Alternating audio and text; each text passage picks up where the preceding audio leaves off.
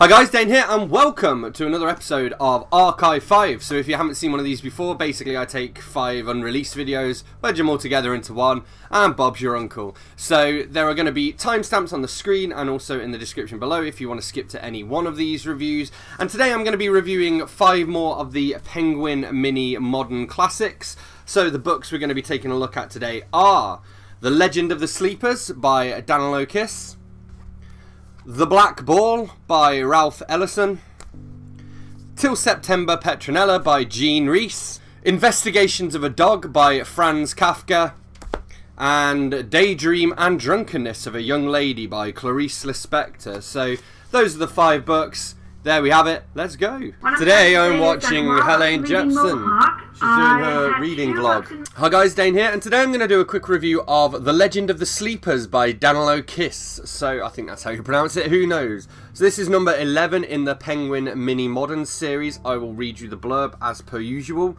So it says, sleepers awake in a remote cave and the ancient mystic Simon Magus attempts a miracle. And these 2 magical, otherworldly tales from one of the greatest voices of 20th century Europe. I was expecting there to be more to that sentence, but there wasn't, so that's why I may have read that a little bit oddly. And on the inside it says, for there had once been false idols and asses' heads drawn on the walls. And I think that tells you everything you need to know about this book. I didn't like it. The problem with it is it's basically just the Bible, except not the Bible, if that makes sense. It was like reading the Bible, but I would have rather have just read the Bible, and I'm not religious. So I don't even know what you... I mean, it calls them magical otherworldly tales. It's not magical and otherworldly. It's biblical, basically, is what it reads like. It kind of reminded me a little bit as well of, say, something like the Odyssey, except I really enjoyed the Odyssey. Whereas with this, it was just like pulling teeth, and I'm just reading through it, and I'm just like, oh, I'm really not interested. So this is... he was Yugoslavian, and he died in Paris, France. It's translated by Michael Henry Heim, revised by Mark Thompson, apparently. And apparently these were both published in the Encyclopedia of the Dead in 1983.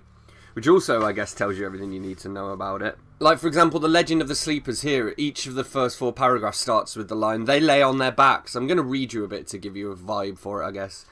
They lay on their backs on rough, damp haircloth that was somewhat mildewed from the humidity and had worn through in places from their movements, their twitching, their bones wherever their bodies were in contact with the camel hair, at the back of the head, at shoulder blades and elbows, near a protruding pelvis, beneath heels and calves rigid as distaffs.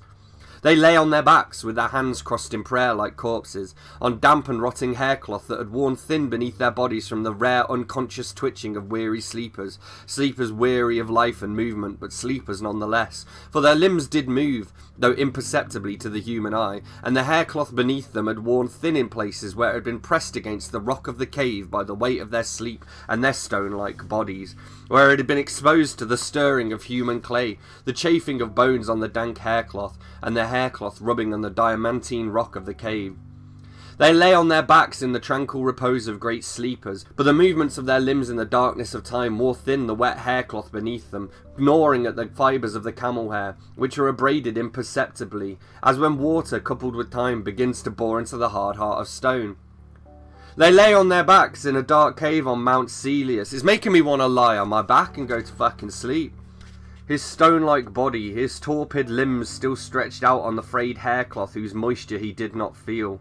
Dionysus painfully separates the fingers of his crossed hands, fingers so stiff from sleep and immobility that they seem to have grown together, and he remembers his body and his bodily existence, remembers his heart which, lo, has come alive in him, as had his innards and his lungs and his eyes sealed by the lead of sleep, and his member, cold and sleeping, as distant as sin was distant from him.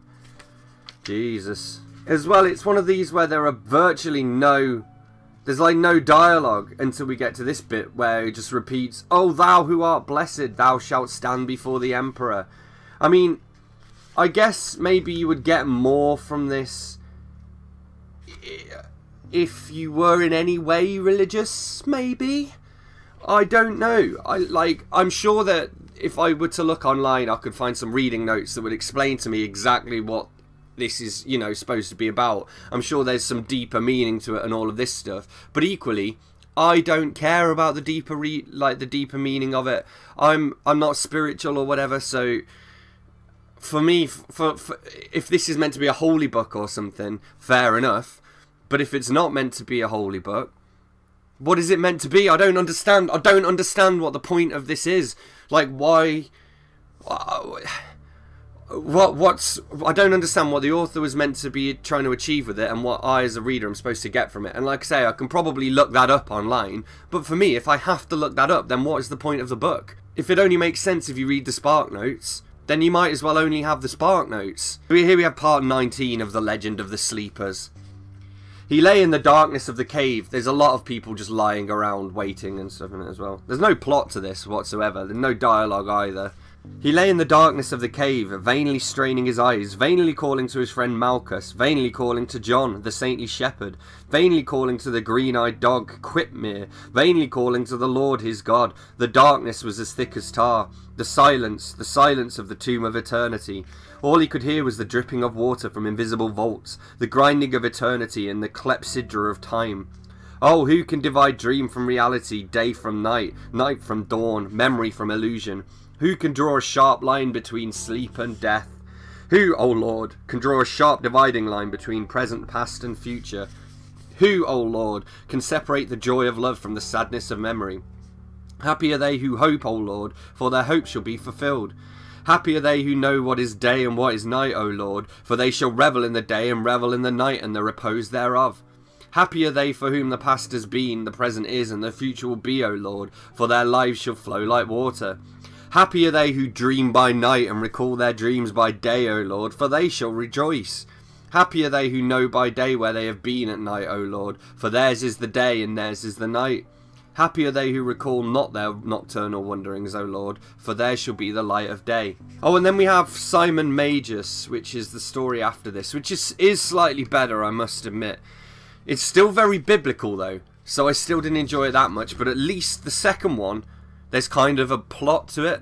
The first one is like just reading random religious rantings without any context. The second one is like reading a sort of biblical inspired short story, I guess. So the second story rescued it a bit, but he still went on a bit. I'm going to read you this sample here. Philosophizing is easier than flying, I admit, said Simon with sorrow in his voice. Even you know how to chatter, though never once in your miserable life have you wrenched yourself so much as a foot off the ground.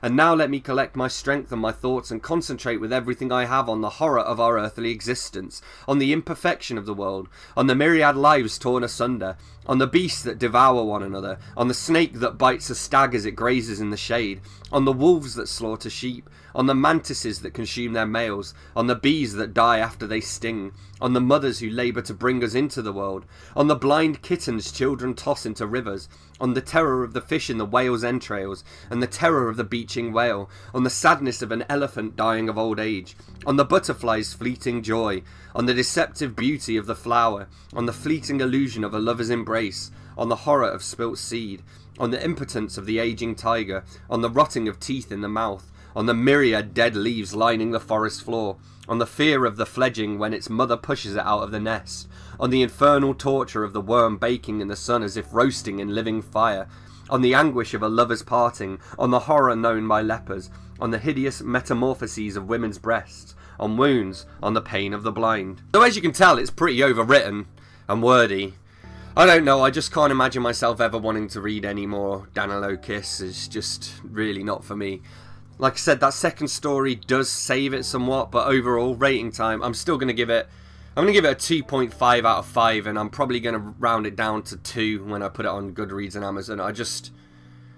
No, this wasn't for me. And actually, as I was reading this and like forcing myself to read it, I was like, why am I doing this? Why am I reading these Penguin Mini Moderns? Because the problem is that because I'm reading the whole box set, I don't get to choose, like...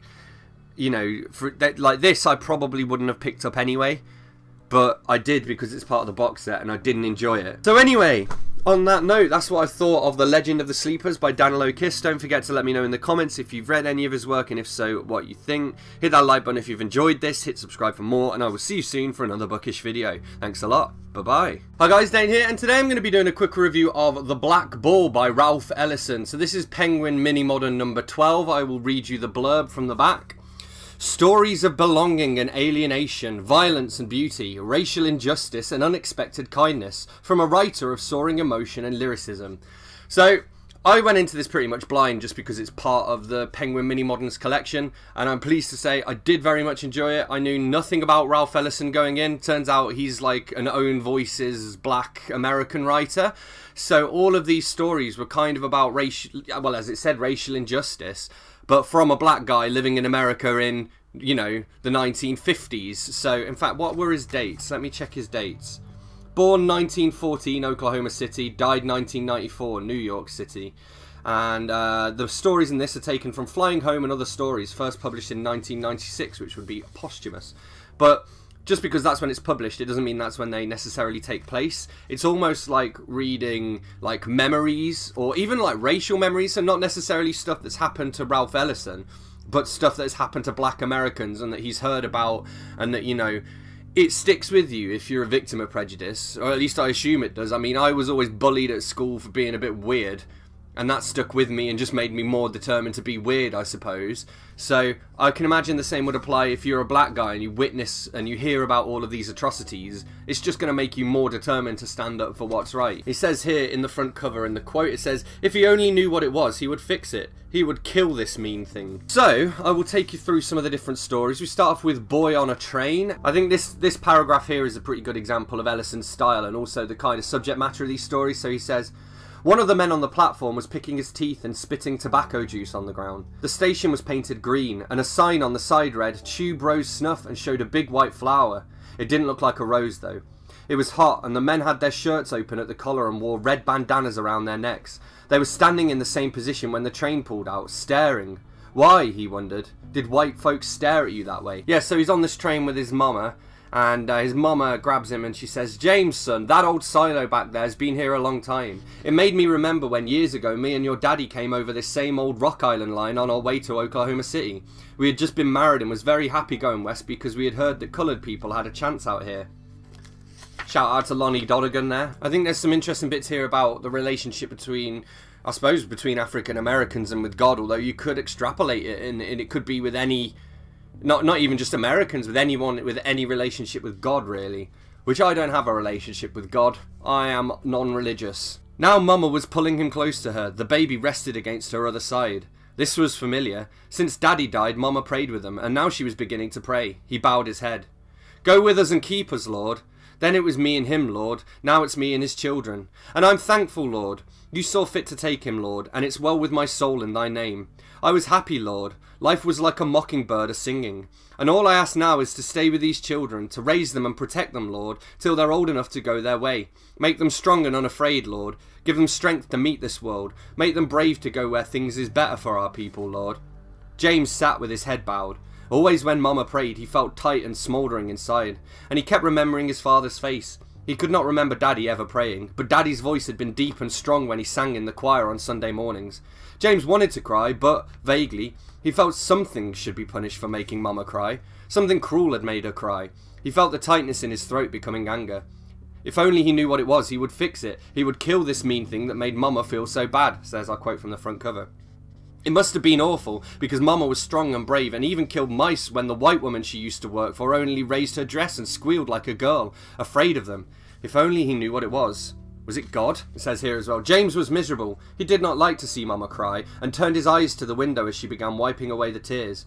He was glad she was through now, because the butcher would be coming back into the car in a few minutes. He did not want a white man to see Mama cry. Here we go, we have a paragraph here that dates it. So this story took place in 1924. We've got a story here called Jaime's Bull. We have quite a long paragraph here. This is actually the opening paragraph I'm going to read out to you.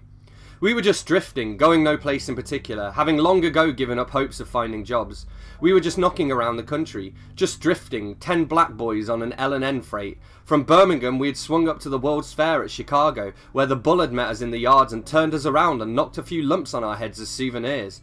If you've ever had a bull stand so close he can't miss, and hit you across the rump as you crawled across the top of a boxcar, and when you tried to get out of the way because you knew he had a gun as well as a loaded stick, you've had him measure a tender spot on your head and let go with his loaded stick like a man cracking black walnuts with a hammer, and if, when you started to climb down the side of the car because you didn't want to jump from the moving train like he said, you've had him step on your fingers with his heavy boots and grind them with his heel like you'd do a cockroach, and then, if you didn't let go, he beat you across the knuckles with his loaded stick till you did let go. And when you did, you hit the cinders and found yourself tumbling and sliding on your face away from the train faster than the telegraph poles alongside the tracks. Then you can understand why we were glad as hell we only had a few lumps on the head. Especially when you remember that the Chicago Bulls hate black bums about as much as Texas Slim, who'll kill a Negro as quick as he'll crack down on a blackbird sitting on a fence. I don't know, I just thought that was very telling, but also really depressing. But it's telling of how cruel people can be, you know. Here we have The Black Ball, which is the titular story. I actually think out of all these stories, Boy on a Train was probably my favourite, but they were all very good. We have this bit in The Black Ball where this white guy meets the black guy, and he offers him a cigarette, the white guy does, and he says, "Not used to anything like that, are you?" "Not used to what?"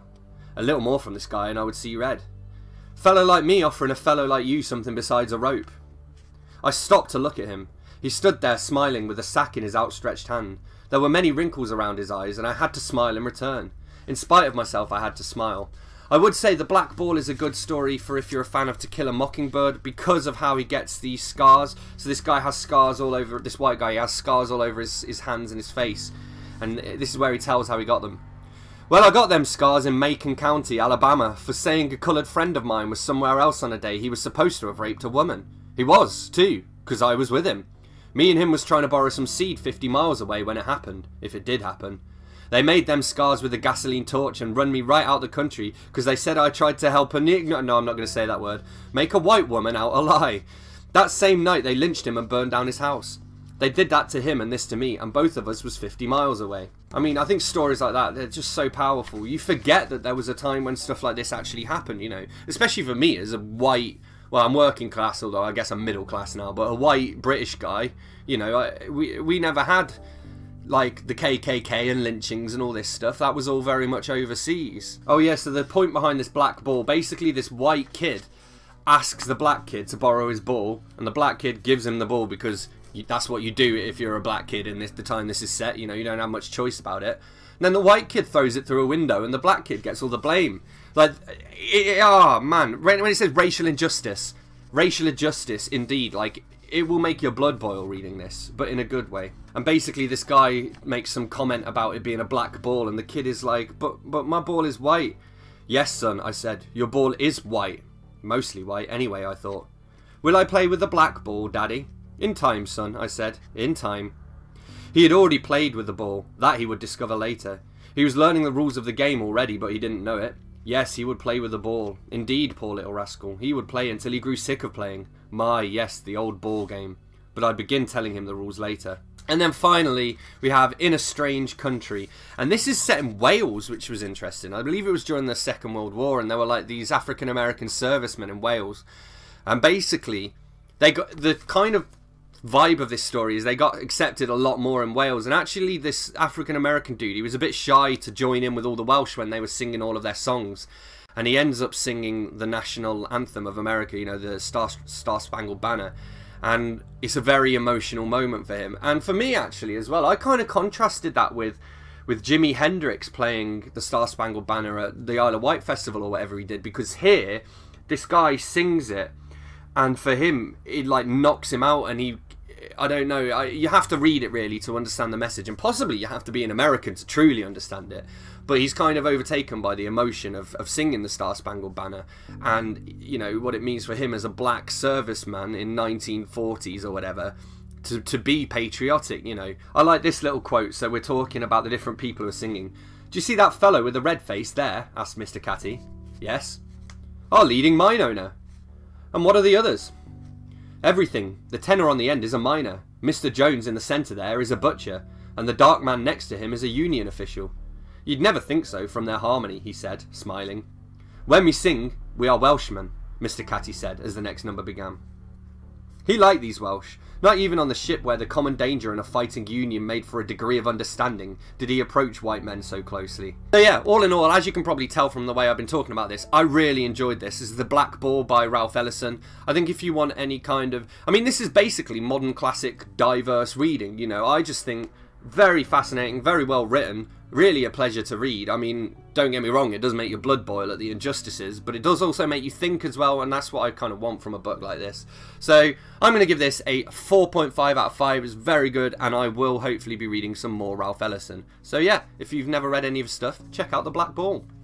And on that note, thanks a lot for watching. Don't forget to let me know in the comments if you've read this, or indeed if you've read any Ralph Ellison. Hit that like button if you've enjoyed this video, hit subscribe if you're new here, and I will see you soon for another bookish video. Thanks a lot. Bye-bye. Hi guys, Dane here, and today I want to do a quick review of Till September Petronella by Rhys. So this is Penguin Mini Modern number 13. As always, I will read the blurb. 4 searing stories of women lost, adrift, down but not quite out, that span the course of a lifetime, from a Caribbean childhood to ruinous adulthood to old age and beyond. So, I mean, I guess that's an accurate description, but what it fails to convey is that the women in these stories are so mind-bogglingly dull that it's just no fun to read about them. Like, I don't know, don't get me wrong, I'm all for stories about women, and I think that there should be more of them, especially by women, you know, about women, but I don't think it I don't think it does any favours when, like, you know Miss Marple, you know how boring Miss Marple would be if she didn't solve crimes. Like, the fact that she solves crimes is almost like the exciting part that clashes with the rest of her really dull personality. Apart from that, she's just like a little old lady who likes knitting, you know. Yeah, all 4 of these stories, I mean, they left very little lasting impression. I couldn't tell you the names of any of the women that they were about, so I guess they weren't particularly strong women, I guess. I don't know. The quote in the front says, I knew he was imagining a really lovely girl, all curves, curls, heart and hidden claws. I mean, I suppose part of this is that, actually, again, I think a lot of the way that these stories are presented, it explores the women, like, through the way they are with blokes, if that makes sense. So, for example, that quote there, you know, I knew he was imagining a really lovely girl.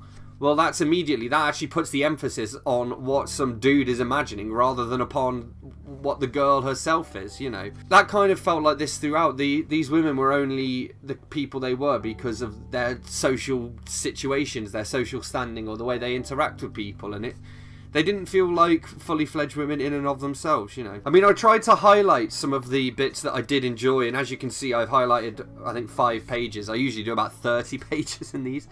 So, for example, one of the things I did enjoy was this quote. You must drink slowly, he would say, for if you're very thirsty and you drink quickly, you die. She talks about a book. She says, I knew that this book was the most important thing that had ever happened to me, and I did not want anyone to be there when I looked at it. But I was very disappointed because it was in French and seemed dull. For comme l'amour, it was called. Which I don't know what that means. Something, death, I think. Here comes death. I don't know, but that was the end line of the story, so I think it kind of relies on you knowing what that means and the significance of that, I guess. That was actually from a story called The Day They Burned the Books, which was basically Fahrenheit 451. I don't know when it was written. So it's basically Fahrenheit 451, except published 15 years after Fahrenheit 451. So no marks for originality on that story there. Okay, the plot of that story is about somebody burning books and then they take a book home with them. That's Fahrenheit 451. Then we have the title story, Till September Petronella.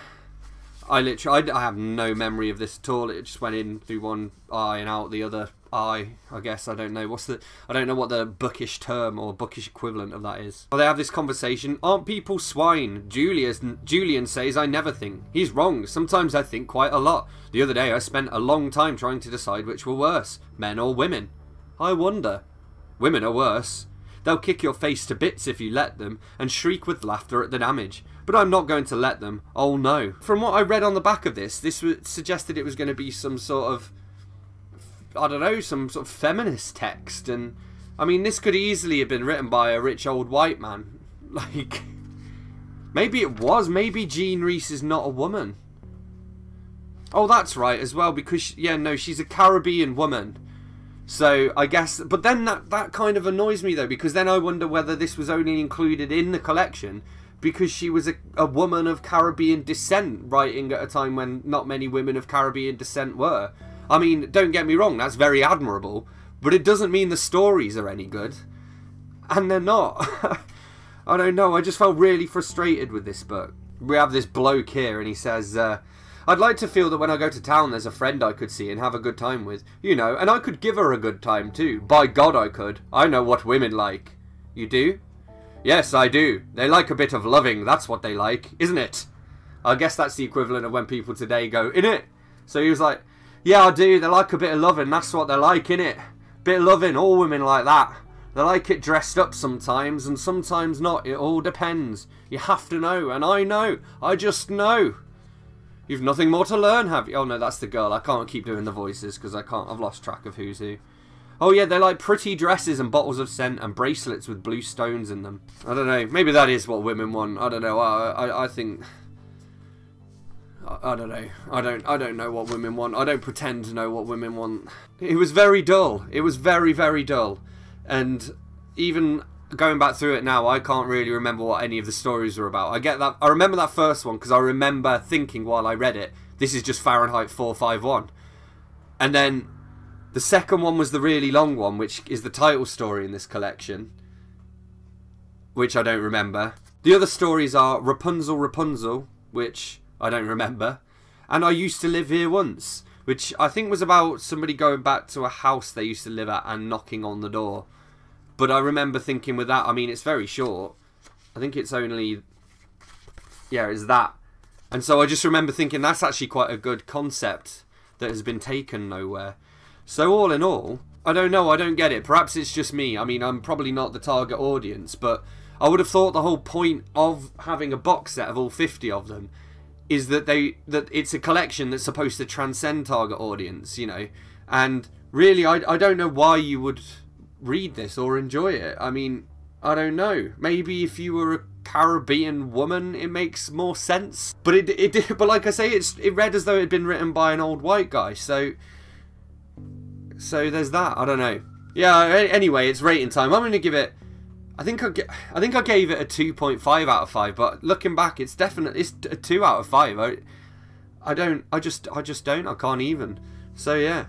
So anyway, that's what I thought of Till September Petronella by Rhys. Let me know in the comments what you think if you've read this book. Hit that like button if you've enjoyed this video. Hit subscribe for more. And I'll see you soon for another bookish video. Thanks a lot. Bye-bye. Hi guys, Dane here, and today I'm going to be doing a quick review of Investigations of a Dog by Franz Kafka. So this is Penguin Mini Modern number 14. I'm going to read you the blurb as always. So, how does a dog see the world? How do any of us? In this playful and enigmatic story of a canine philosopher, Kafka explores the limits of knowledge, and inside we have, as usual, a little quote. So the quote in this one is, "We dogs are an odd lot."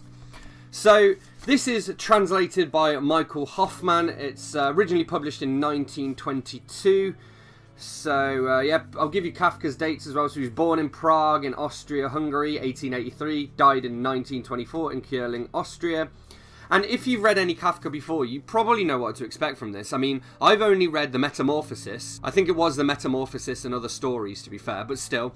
And this kind of continues with that theme, because we basically have, you know, a human mind inside a dog's body, and the entire book is what it sounds like, Investigations of a Dog. It's this human mind investigating the dog's body, and I suppose understanding what makes a dog, you know. What I will say is, because it's Kafka, we have these super long paragraphs. So for example here in the first 3 pages, look, we've got that, and all that. So that so far is 2 paragraphs. There we go, the second paragraph ends there on page 4. I mean, we have pages like this, where literally there is no, that is all one paragraph. It started before those 2 pages and ends after, which kind of makes it irritating to read. If you're the kind of person, like me, I tend to read a couple pages at a time and then stop at the end of a paragraph, and sometimes you can't do that with this. But that's just Kafka's writing style, you know. It also makes it difficult for me to tell which parts of this to actually read out. I do want to read some of it though, so you can get a feel for Kafka's writing style and for what the book's like. So I'll read you this bit here. How can you hold their silence against others and keep silent yourself? Easy answer, because I am a dog. Basically like the others, tight shut, offering resistance to my own questions, rigid with fear. Am I, in fact, at least since I've become an adult, looking to dogdom for answers to my questions? Are my hopes so foolish? Do I see the foundations of our life and sense their depth, watch the workers on the site doing their grim work, and still expect that as far as my questions go, all that will be ended, torn down, abandoned? No, I really don't expect that anymore. With my questions, I am only chasing myself, driving myself on with a silence that is the only answer I get from all around me. How long do you think you can stand it that dogdom, which through your questions you are gradually bringing to consciousness, is silent and will always be silent? How long can you stand it? Beyond all individual questions. That is the question of questions for my life. It's been put specifically to me and troubles no one else. Unfortunately, I can answer it more easily than the detailed supplementary questions. I will presumably be able to stand it until my natural end. Old age is placid and gets better and better at withstanding the restless questioning.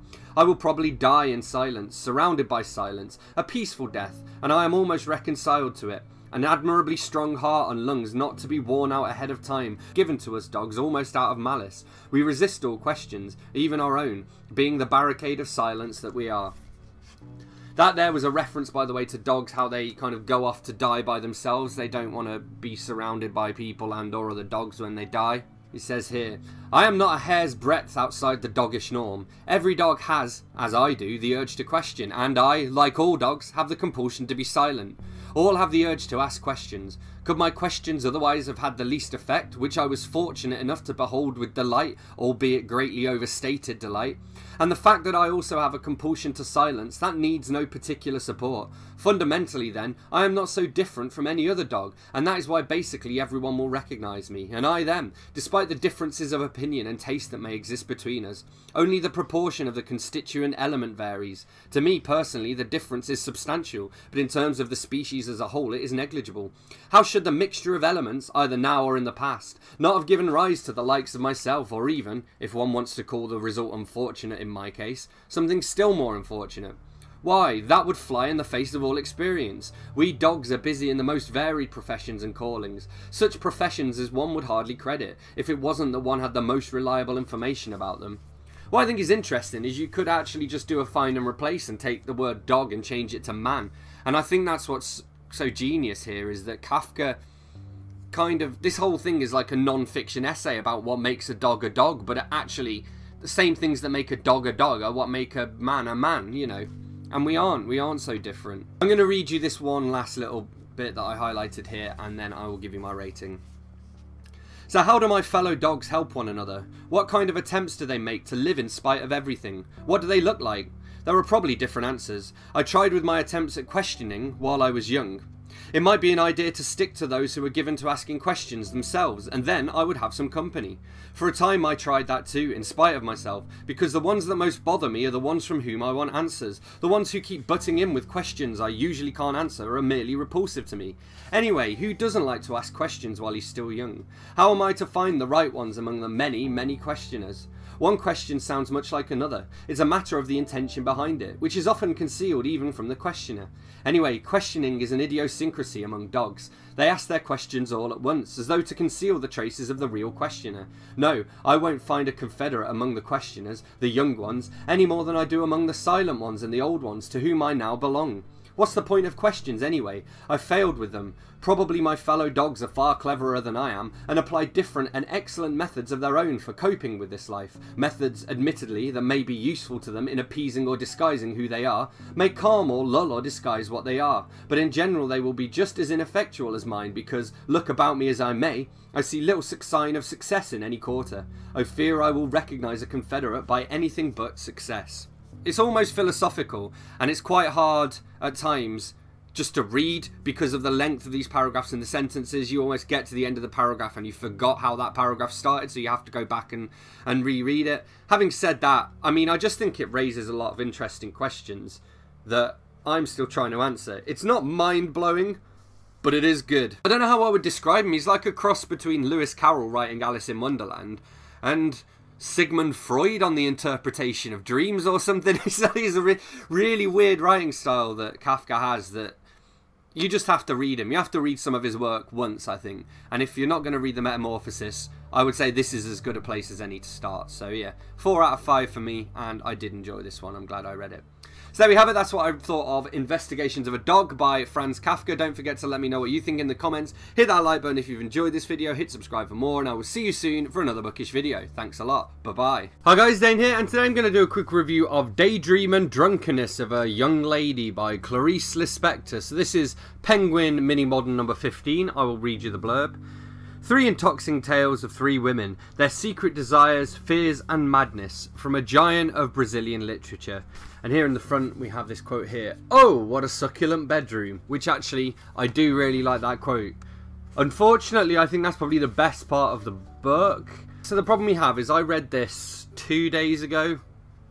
What can I tell you about it? I can tell you absolutely nothing about it. I can't remember it at all. So that is a slight problem. I don't know exactly how I'm supposed to review it when I don't remember the damn thing. But at the same time, if I don't really remember it, that to me is a sign that it's not really worth remembering. So the 3 stories in this, we have Daydream and Drunkenness of a Young Lady, the title story. We have Love, and we have Family Ties. They're also actually all about the same length, which is quite unusual for these. Let me read you, I'm going to read you the opening paragraph of Daydream and Drunkenness of a Young Lady so you can get a feel for Lispector's writing style. Throughout the room, it seemed to her the trams were crossing, making her reflection tremble. She sat combing her hair languorously before the 3-way vanity, her white, strong arms bristling in the slight afternoon chill. Her eyes didn't leave themselves, the mirrors vibrated, now dark, now luminous. Outside, from an upper window, a heavy, soft thing fell to the street. Had the little ones and her husband been home, she'd have thought to blame their carelessness. Her eyes never pried themselves from her image, her comb working meditatively, her open robe revealing in the mirrors the intersecting breasts of several young ladies. So the author was born in Ukraine and died in Brazil, and I assume she wrote in Brazilian. It's translated by Katrina Dodson. I mean, it was just sort of supremely unrelatable to me as a reader, I guess. Even the start of that story, that's a mum looking in a mirror. And I don't have kids, I hate kids. And I don't look in mirrors. I actually have a phobia of mirrors. So one of the paragraphs that I marked out was this one. Oh, how humiliating to have come to the tavern without a hat. Her head now felt naked. And that other one with her ladylike airs, pretending to be refined. I know just what you need, you little aristocrat, and your sallow man too. And if you think I'm jealous of you and your flat chests, I'll have you know that I don't give a toss. I don't give a bloody toss about your hats. Low-life floozies like you, playing hard to get, I'll slap them senseless. In her sacred wrath, she reached out her hand with difficulty and took a toothpick. Actually, that's it. That's one of the things that reminded me. There was a lot of woman-on-woman hate in this. That was basically what I take from me. That is what this book is about. It's about female jealousy of other women, I guess. It's also very complainy as well, especially this first story. So let me read you out this paragraph as well. Well, since it'll happen anyway, I may as well open my eyes now, which she did, and everything became smaller and more distinct, though without any pain at all. Everything deep down was the same, just smaller and familiar.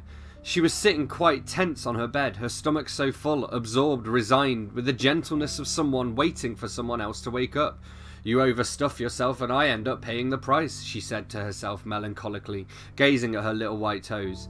She looked around, patient, obedient. Oh, words, words, bedroom objects lined up in word order, forming those murky, bothersome sentences that whoever can read shall. Tiresome, tiresome, oh what a bore, what a pain. Oh well, woe is me, God's will be done. What could you do? Oh, I can hardly say what's happened to me. Oh well, God's will be done. And to think she'd had so much fun tonight, and to think it had been so good, and the restaurant so to her liking, sitting elegantly at the table. Table, the world screamed at her, but she didn't even respond, shrugging her shoulders with a pouty vexed, don't come pestering me with caresses, disillusioned, resigned, stuffed silly, married, content, the vague nausea. I don't know, it just was really dull to read. It was just like being complained at. For number 2, for Love, I didn't make any notes on that story whatsoever, so we have another thing which I guess was relevant when it was written, but it just doesn't mean anything to me as a reader, especially somebody who doesn't want to get married. Whoever marries off a son loses a son. Whoever marries off a daughter gains a son, her mother had added, and Antonio took advantage of having the flu to cough. I don't know. It just doesn't seem relevant in a society in which I don't understand why people still get married. I don't know. Seems a lot of money to pay for a little mark, a little bit of paperwork. But that's just my view. And yeah, I think that's all I've got for this. The problem that we're getting now with these Penguin Mini Moderns is that I've read enough of them now that there's very little to say about them. If they're just forgettable, they're just forgettable. And this very much was forgettable. I assume... I don't know, I feel like maybe this is actually some kind of racist view maybe in my head, but the only reason I could understand why they would include this author in the collection is because she was born in the Ukraine, died in Brazil, and wrote in presumably Brazilian or Spanish. It doesn't actually say. But that's the only reason why I can understand why you would include this in this box set of 50. Especially when there are some, like, for example, Asimov isn't in it, Graham Greene isn't in it, like Hemingway isn't in it. Maybe he's too well known to be fair, but there are a lot of people I think should have been in this box set, and I don't know why this is in there. To be honest, it was. I'll give it a 3 out of 5. It was dull, and I won't be reading any more Clarice Lispector, but. Maybe somebody else will enjoy it more than I will, so who knows. So yeah, there we go. That's what I thought of Daydream and Drunkenness of a Young Lady. Don't forget to let me know in the comments what you think if you've read this book. Hit that like button if you've enjoyed this video. Hit subscribe for more, and I will see you soon for another bookish video. Thanks a lot. Bye bye.